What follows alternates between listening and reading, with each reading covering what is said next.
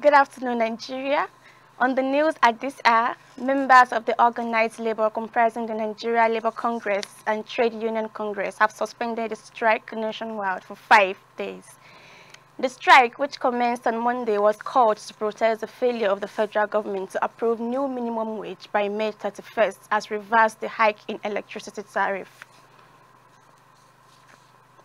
Recall that the Labour Union had a 6-hour meeting with the federal government in Abuja yesterday night, where the federal government expressed the commitment of President Bola Tinubu to raising the 60,000 naira offered as the minimum wage. The Nigeria Police Force has expressed concern over reports of alleged extortion and unethical conduct surrounding the ongoing promotion interviews for inspectors arising to the rank of Assistant Superintendent of Police. Reports have that some officers were allegedly demanding 30,000 naira before granting promotional interviews to junior officers. But in a statement issued by its public relations officer, ACP Olumuya Adejobi, on Tuesday, the force stated that such behavior undermines the core values of the institution and will not be tolerated.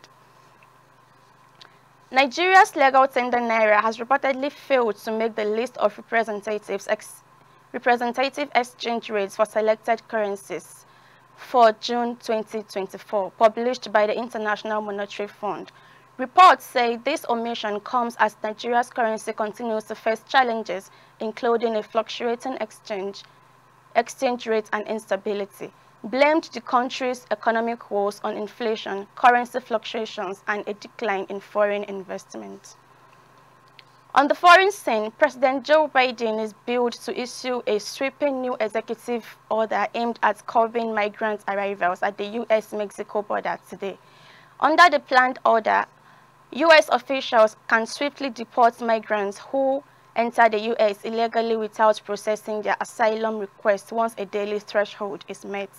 More than 6.4 million migrants have been stopped crossing into the U.S.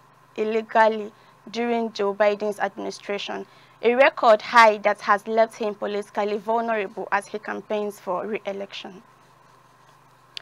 In sports, Nigeria National League NNL champions Wike Torres of Bauchi has sacked its head coach Azeez Audu over failure to meet the targets of the club.